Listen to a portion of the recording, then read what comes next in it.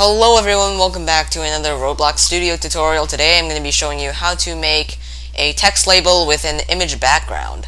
So in Roblox, there's not really like a property inside the text label that would allow you to put an image in for the background.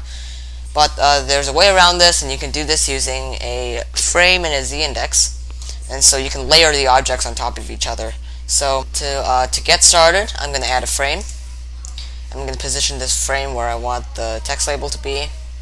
So let's say I want to make like a welcome screen, and I'm going to have like a picture in the background and text in the foreground saying welcome. So first of all, I'm going to make a text label, and I'm just going to size it up to what I want it to be.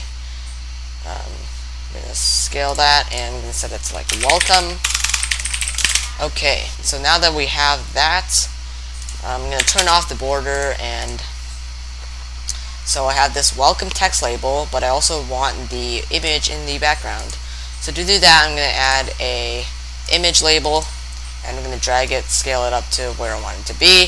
And you'll notice that this image label covers the text, but there's a way around this. So you have to set the z-index of the text label higher than the image label. So if the image label is 1, I can set this to 2, for example, and it'll go up over top of the image. So I'm going to want to set this background transparency to 1 so you can see the picture behind the text.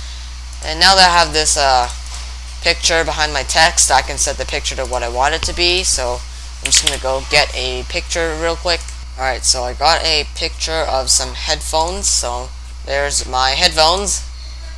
So I have my headphones. And it's sort of stretched, so I'm gonna size it like that. And you can actually turn off the background for your frame, because it doesn't really matter if the frame is visible or not. And I can't really see this text right now, so I'm gonna set this text color to white. Never mind, I still can't see that. Let's try like red. Okay, so there's my welcome with a picture of headphones in the background. So this is a simple version of how to put a text in front of a picture and have the picture as a background. So key takeaway is something called a z-index, and this is basically like a layer in like Photoshop, where basically if the z-index is higher than the other objects in the same who have the same parent, then the object will be on top of the other thing. So if I set this text label to have a z-index higher than that of the image label, it will go on top of the image label, which is why I can see the text above the picture. So yeah, thanks for watching the tutorial. I'll see you next time. Bye guys.